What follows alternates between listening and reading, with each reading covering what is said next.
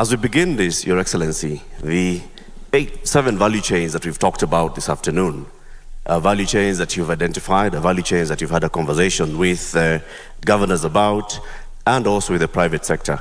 I just want to ask you to set the scene in how these 7 value chains can transform this country's economy with the bottom-up economic transformation agenda.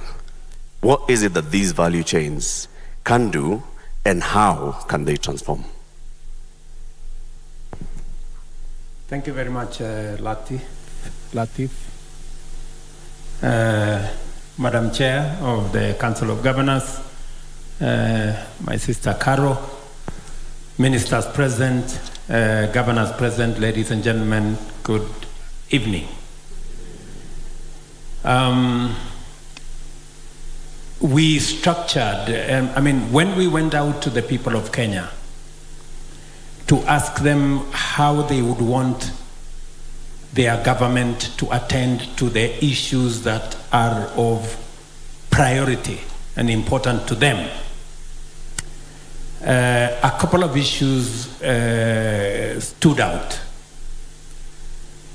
Many people talked about jobs. People wanted an opportunity to work. Many people in every part of Kenya say there must be a plan on how to engage the millions of young people. Many people wanted agriculture to pay. Many people spoke about the agricultural produce.